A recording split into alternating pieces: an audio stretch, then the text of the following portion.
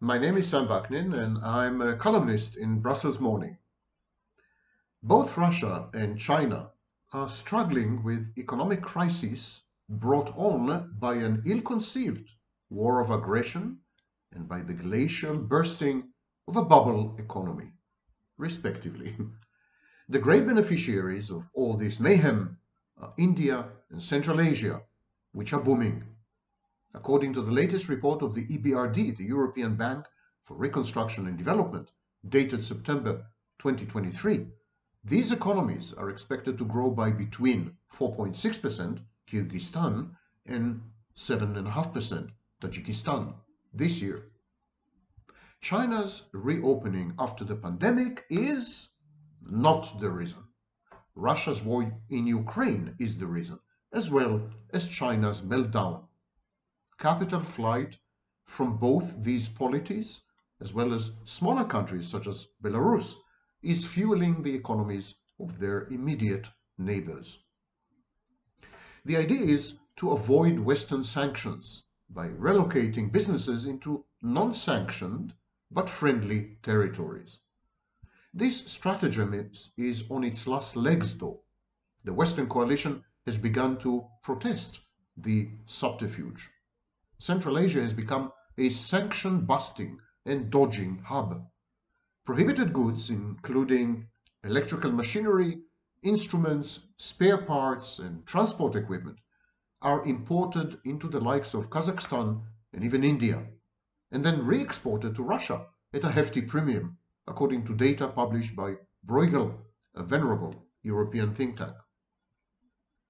The Central Asian Bureau for Analytical Reporting released mind-boggling figures. Between January and October 2022, Kazakh exports of electronic goods to Russia have skyrocketed by 1,800% to 549 million euros. Central Asia has always served as a backdoor to an ostracized Russia.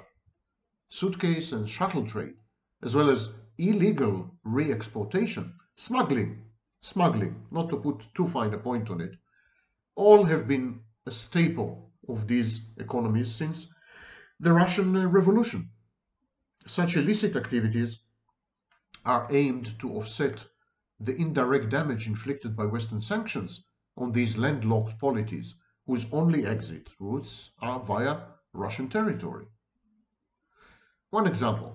Ukraine's attacks on Black Sea facilities can place in jeopardy Kazakhstan's ability to export oil via the Caspian Pipeline consortium terminal. Russians much prefer Russian clones Kazakhstan and Kyrgyzstan, which are also members in the Eurasian Economic Union, a poor man's wannabe BRICS. The other members in this union are Armenia, whose hostility to Russia is growing in the wake of the Nagorno-Karabakh debacle, and Belarus, the hapless puppet state.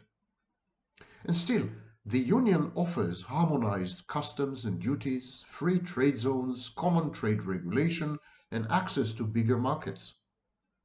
Ironically, the biggest beneficiaries of this tumult are Turkey and India, both of them far from being Russia's pals.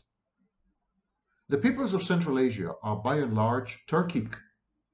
As far as India goes, it offers time travel to a much earlier version of China, prior to its ascendance. India is an opportunity to participate in another Asian miracle, starting at the ground floor. It is also truly non-aligned with either West or East.